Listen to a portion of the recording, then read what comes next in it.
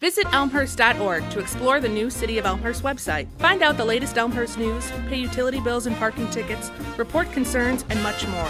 Elmhurst.org is an ideal way to discover what Elmhurst offers your business, your family, your life.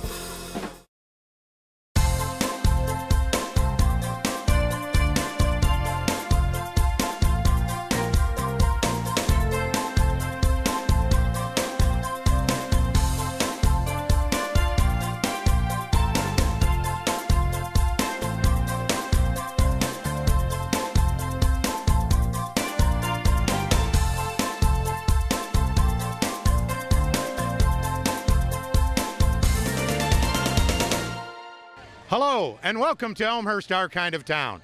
I'm John Quigley, President and CEO of the Elmhurst Chamber of Commerce and Industry, and I'm in Wilder Park, just across from the Elmhurst College campus, and we're here to bring you coverage of the 3rd annual Elmhurst Cycling Classic, brought to you by Superior Ambulance and a handful of other great Elmhurst sponsors. We are actually in the 7th of 10 races going on today, and those races are called criteriums. And racers race in a criterium not based on time and not on a specific number of laps. After the race gets started, they view how fast the racers are going. 15 miles an hour, 20 miles an hour, 25 miles an hour, even 30 miles an hour, like the men's pro race. And then they adjust the number of laps based on that. The criteriums are called crits. And there's also some trouble out on this course. It's called a chicane. And it's on Hagens Avenue, where there's a big S-curve that the riders are going to have to handle. And in the men's pro race, there are almost 100 riders, many of whom will be going through that chicane at one time. So you're going to see some amazing action. We're going to bring you some great GoPro coverage from guys racing today, and you'll get to see that. We'll talk to some of the sponsors, we'll view some of the vendors, and we'll just show you what a great time it is here at the Elmhurst Cycling Classic. You're watching it on Elmhurst, our kind of town.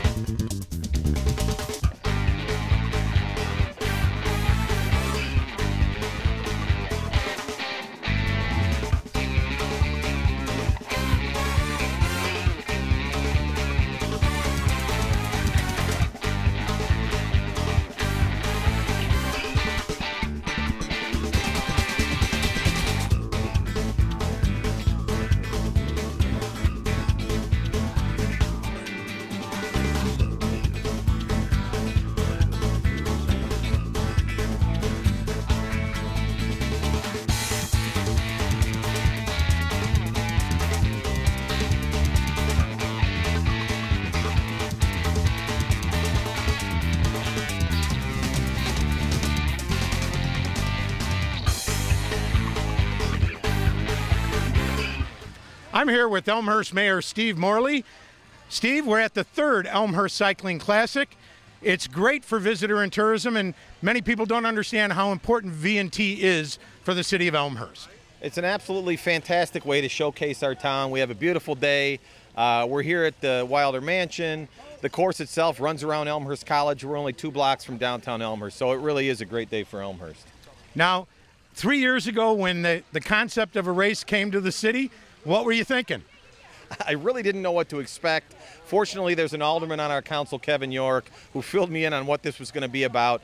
And as much as he could describe it, until you see it in person, you really can't understand how heart-stopping it is.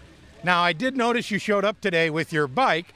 Are you just doing the family fun ride, or are you going to try and sneak into the men's pro race? You know, I tried that last year, and they stopped me pretty quickly. So I think they have an eye out for me this year. I just used my bike to get here. Thank you. Elmhurst Mayor Steve Morley. I'm here with Elmhurst Alderman Kevin York, and Kevin was one of the instigators, for lack of a better term, organizers, of the original Elmhurst Cycling Classic, now 3 years in the making. He's also a board member of the DuPage Cycling Foundation, which benefits and shares the benefits of this event. Kevin, tell us a little bit of how it got started 3 years ago and how it's advanced over that time. Sure, you bet. Well, a number of years ago, we started looking for a series promoter and had some interesting discussions, but we finally found a good person in Tim Radcliffe who knew the appropriate people in the bicycle racing world. So we were able to get hooked up with Prairie States, and that really has laid the foundation for a great event that we have going here. So as you noted, we are in our 3rd year. It just gets bigger and better every year. This year during the winter, we formed the DuPage Cycling Foundation, which is the benefactor of the proceeds from this race. We've been working as hard on the race as we have been on developing our team, and we've got just wonderful board members. We've got wonderful founding organization. We've got wonderful sponsors. This event just wouldn't be what it is without everybody involved, and I'm so glad to see it growing organically and that we're building a great team here. Now, you yourself are a cyclist. You've done some biking. Did you get a chance to get out today in one of the criteriums? I did not this year. I promised to do it next year. I'm with my advanced age and everything, I'm going to be in the 50 plus and the 60 plus series, but I'm looking forward to doing it next year. I'm just a little bit too close to some medical issues that I've had recently, so we'll be doing that next year. Well, we look forward to seeing you race and hope you don't have a blowout. Right, I agree with you on that 100%. Thank you very much. Thanks. Kevin York, Alderman for the City of Elmhurst. I'm here with Rob Hocking, the president of DuPage Cycling Foundation. Rob, the foundation was put together recently. Tell us a little bit about it and what you guys hope to do with the proceeds from the 3rd annual Elmhurst Cycling Classic. Sure. Yeah, the idea around the foundation was we have so many people here in Elmhurst that are really helping us put on this event, and we just wanted to get them all credit. You know, in the first 2 years we set out with this foundation, or set out with the race, it was really put on by EMC2, and a lot of that was people behind the scenes, wives of people from EMC2 and so forth, that were helpful but maybe didn't get the credit due. So this year we decided to go with a 501c3 company for purpose of fundraising, and we formed the DuPage Cycling Foundation. We have a board of, I think, roughly 7 people. This is our first event of the year, first event of since inception, and so far it's been a huge success. We've had a great deal of support from the community, raising funds. What we're going to be looking to do, we don't really have the funds earmarked yet. It's the kind of thing where we wanted to get the race done, collect the funds, and then we're going to meet here shortly and turn around and look to really distribute those where we can make the best of them. So I assume you got to be president because you took 1 step back and everybody took 2 steps back. Maybe. It was. It happened to be my idea, so to form the foundation. So Tim Radcliffe definitely made sure that I was the front and center of it. Have you had a chance to race today? Unfortunately, 2 weeks ago I was in a ride up in Montreal, charity ride for Cure Cancer, and I was crashed out. Well, so I'm without a bike. I got a damaged leg, but I'm here in spirit. We know what that's like. We've seen Tim crash the last 2 races, and he's out on the course right now, exactly, hoping he can do well in the men's 35. We'll see what happens. We're hopeful 3rd time's a charm, and he's going to come through with hopefully a podium finish. We'll see. Thanks, Rob. Thanks for your donation and your charity work. Thank you.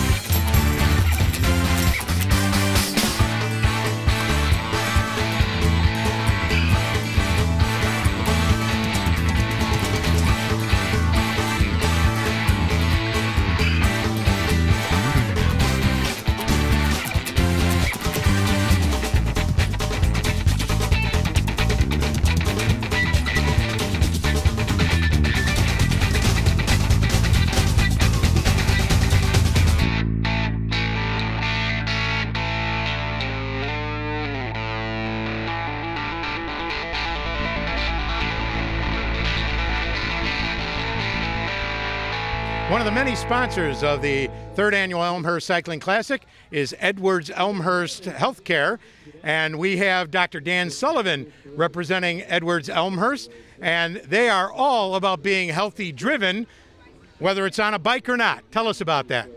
Yeah, you're right. Healthy driven. That's what our platform is. With Healthy Driven, we are promoting health through prevention and through lifestyle changes, in combination with the medicine that we can offer at Elmhurst, which is cutting edge. What are some simple ways that people can improve their everyday health care? Well, I think the first thing they need to do is they need to assess where they're at. And if you get online at the Edward Elmhurst website, you can identify programs and tools that can help you assess your risk. After you've assessed your risk, we can give you a challenge, or you can develop your own challenges to start living the healthy lifestyle. And you have a fairly famous spokesperson for this campaign. Who might that be? That would be Danica Patrick, who also follows a very healthy driven lifestyle. I got to meet Danica at one of the events. She is just about this small. I'm actually taller than her, and she's a heck of an athlete for her size. She is, and if you listen to her story, she follows what a healthy lifestyle is all about. Danica's from the Chicago area too, and she, like Edwards Elmhurst Healthcare, is healthy driven. We're at the Cyclops warm-up tent, where many of the women for the women's pro race that will be taking place shortly are trying to get their legs loose so they've got a shot at winning their criteria race. I'm going to go down the line and find out where some of these racers are from. Tell me your hometown, please. Oh my gosh, hi. Hi. I didn't hear anything you said. Yes, you were listening to the great music, weren't you? Yeah. Do you race with the music? No, you're not allowed to. No. Where's your hometown? Libertyville. Libertyville. Yeah. St. Charles. St. Charles. Chicago. Chicago. Chicago. Chicago. Mamie Cutler, and I'm from Manville, New Jersey. There we go. They come from all over the country to race in the third annual Elmhurst Cycling Classic. Oh, say, can you see by the dawn's early light what so proudly we hailed at the twilight's last gleaming, whose broad stripes and bright stars through the perilous fight o'er the ramparts we watched were so gallantly streaming, and the rocket's red glare, the bombs bursting in air, gave proof through the night that our flag was still there. Oh, say does that star-spangled banner yet wave o'er the land of the free, and the home of the brave.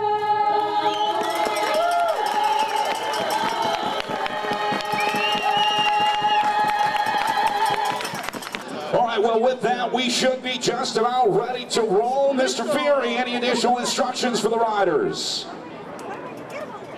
We've got the all clear, out on course. You'll start on the whistle, so we say, riders ready!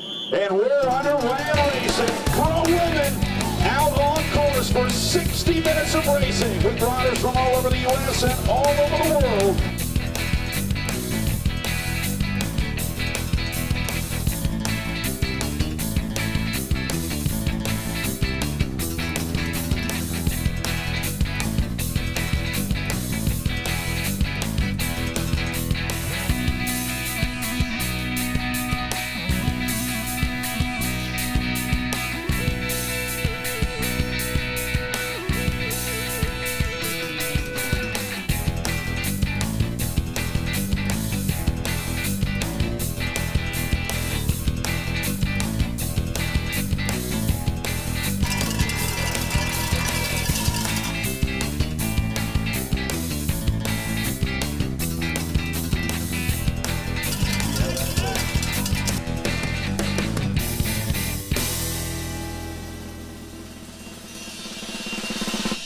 The Elmhurst Park District plays a major role in running the Elmhurst Cycling Classic, and with me is Executive Director Jim Rogers. Jim, tell us a little bit about the Park District's involvement. Well, John, as we have been every year since the race started, we're very proud and excited to be a part of the race this year once again. As you can see behind us, the Wilder Mansion plays a key role in providing a venue for viewing and watching the race. Some other things people might not know, kind of some smaller touches. Right next to the mansion, one of the tennis courts is actually used for valet parking for folks who ride their bikes here to the race, so they can bring their bike, take it to the tennis courts, put it in tennis courts, and it's kind of kept safe throughout the time they're here at the event. So really pleased to be a part of it. And obviously, the race is just one of many things the Elmhurst Park District does over the course of the year. You still have some big things coming up before the end of summer and the early part of fall. We sure do, John. Thanks for asking.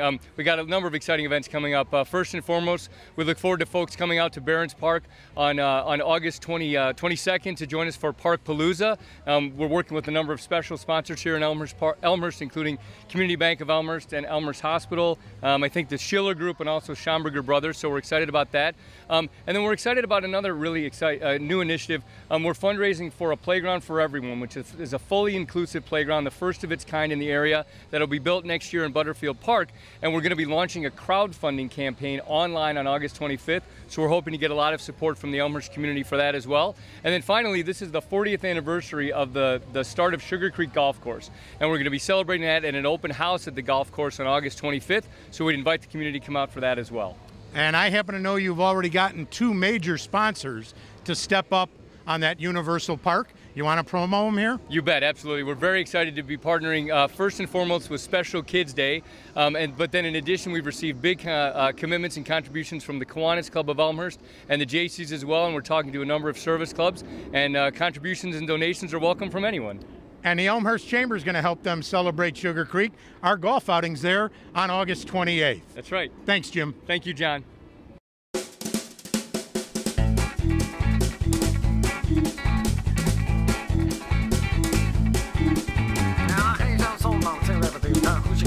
What you gonna get that song and a wonderful bit of my kind of so every bit of that song that give it a bit of a so don't you don't give it a bit of don't give it a bit of so give it a that show up with these other give it a bit of so let me love to whatever you don't think let me solo better than some you baby it's summer I see no home so down sing I'm out give it a bit of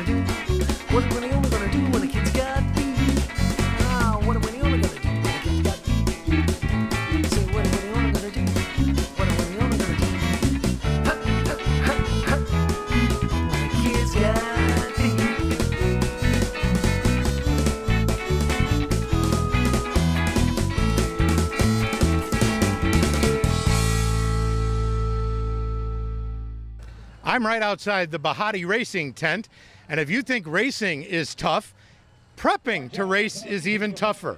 A cyclist might spend as much as an hour on a warm-up bike getting ready to do a race that might only last 30 or 35 minutes. It's quite an effort. How you doing? Tired. How'd you do in your race today? Not well enough, but you know, it was fun. There you go. He finishes his race and he's right back on the bike. It's a dedicated group of racers. I'm here with Tim Radcliffe of Elmhurst Masters Competitive Cycling. They are one of the key sponsors of the Elmhurst Cycling Classic. And actually, Tim just finished his Masters 35 race. What was it like out there? It was unbelievably fast and unbelievably hard this year. The competition's getting harder and harder. You gave the hometown fans a thrill. You moved up in the top 3 there for a number of laps. I jumped to a breakaway. I had one match to burn. I burned it, and I was all done. And sections of the course have been completely repaved. What was the difference in racing on it from past years? Higher speeds throughout the entire course. I think we averaged close to 28 miles an hour for our group. The pros will be at 32 to 33 miles an hour for their course. It's fast. Year 3 of the competition, it's been growing. What are you most proud of? Well, I'm proud of the competition, but I'm most proud of all of the people in Elmhurst. You think about all the groups that have to be involved. The Park District, the city, the police, the fire, the college. There's hundreds of people who have been involved to put this thing on. And you hear the phrase, it takes a village. We've got a whole village that's coming out, and this is good. It's fantastic for Elmhurst. Tim Radcliffe from EMC Squared.